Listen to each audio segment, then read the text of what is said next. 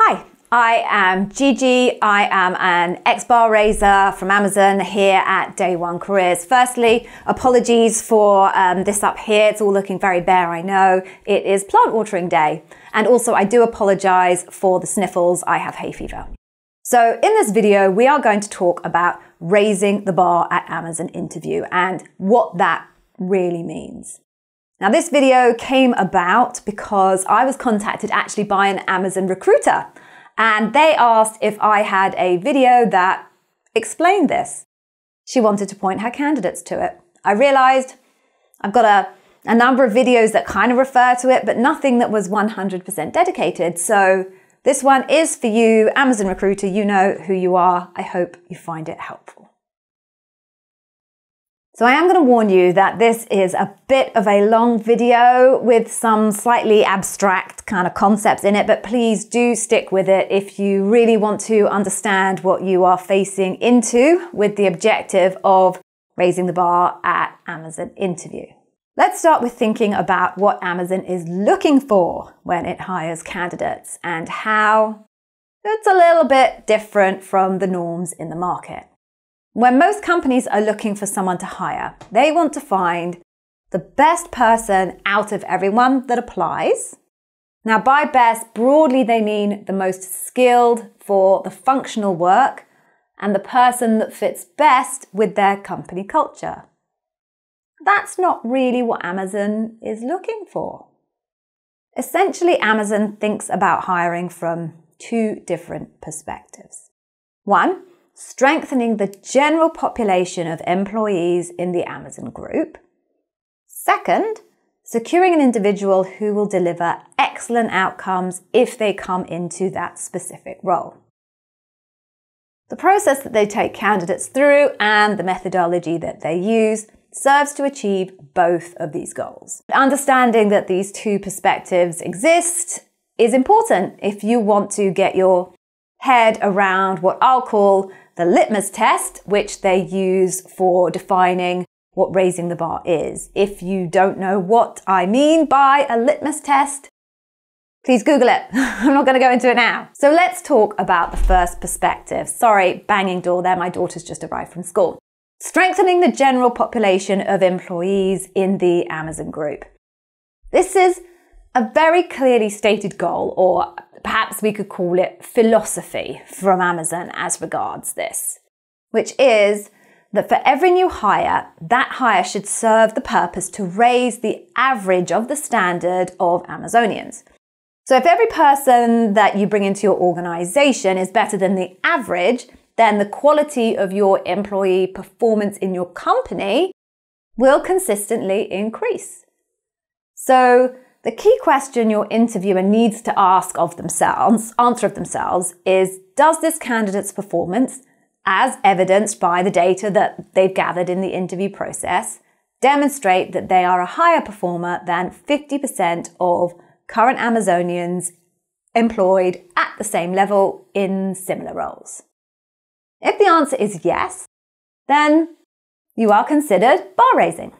Now, clearly, that is pretty different from most other organizations who are really quite rarely thinking about the role of an individual hire for a specific role in the context of their kind of strategic company-wide talent profile.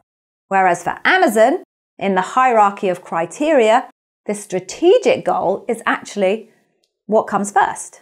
Now, this inevitably leads to the question about how they decide what raising the bar looks like. So this is essentially assessed across two dimensions and analysed simultaneously throughout that process. Now, I know that sounds a little bit recondite, but hopefully it'll come clear when I get into the detail. The first dimension is your interviewer benchmarking the evidence that they gather to a clearly defined and documented set of standards. And I'll take you into more detail about that in a second. The second is in parallel, benchmarking that same evidence against the standard demonstrated in your interviewer's day-to-day interactions with current Amazonians at the same level in similar roles. So let's look at the first dimension, which is benchmarking the evidence gathered to a clearly defined and documented set of standards. Again, this operates in two dimensions. Functional, i.e., do you have the technical skills? And behavioral, do you have the leadership skills? So to talk about the behavioral, we have to reference the Amazon leadership principles. These are a set of 16 values as at June 2022, which they require their employees to operate by, a little bit like the 10 Commandments. Using the behavioral interview technique, candidates are asked questions that relate to each leadership principle. The interviewer has a set of guidelines that defines what good and not good looks like, as regards the behaviours demonstrated for each of those leadership principles. They compare the answers that you give to the questions against those guidelines. The second dimension comes in now. So they'll also be thinking about how what you've shared compares to the standards demonstrated in their day-to-day interactions with current Amazonians at the same level in similar roles. So they're doing both of those things at the same time whilst they are reviewing the data that you have given them. Having considered both of those dimensions, they'll then plot you on a 5-point scale for the leadership principles that they've tested on, or for any additional leadership principles that they didn't mean to test you on, but that you gave them evidence for anyway. Now, the more that you demonstrate what good looks like against the guidelines, and the more your examples reflect the standards of the above average current Amazonian, the higher you'll score on the 5-point scale, which looks like concern, some concern, mixed, some strength, and then strength.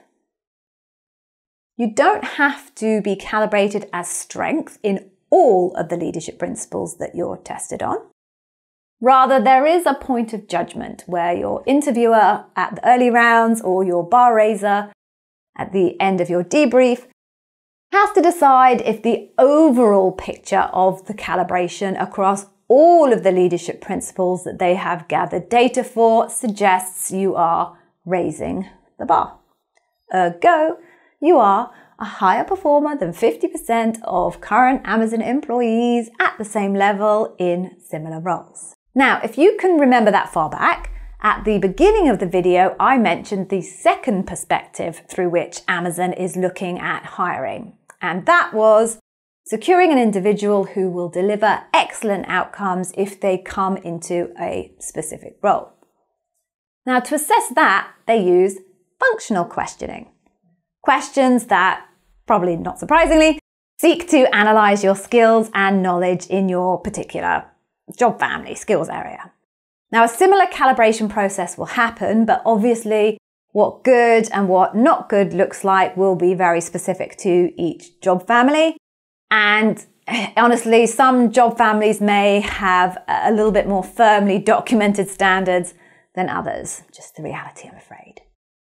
Now, it is possible to be considered as bar raising from the behavioral perspective, but not to do so from a functional point of view.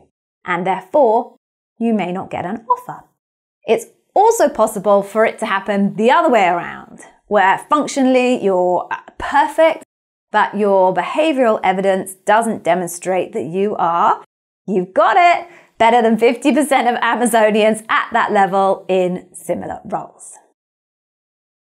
Okay, so that's it. I hope that has shed some light on raising the bar at Amazon interview. If you found it useful, please do give us a thumbs up or drop us a little comment below. Now, what you need to do is click the link here to claim your free Day One Careers Customer Obsession Taster course. Watch that and you'll nail every customer obsession question asked of you in your Amazon interview. Or if you want to do that a little bit later, why don't you check out more here of our incredible insights and advice on Amazon interview preparation.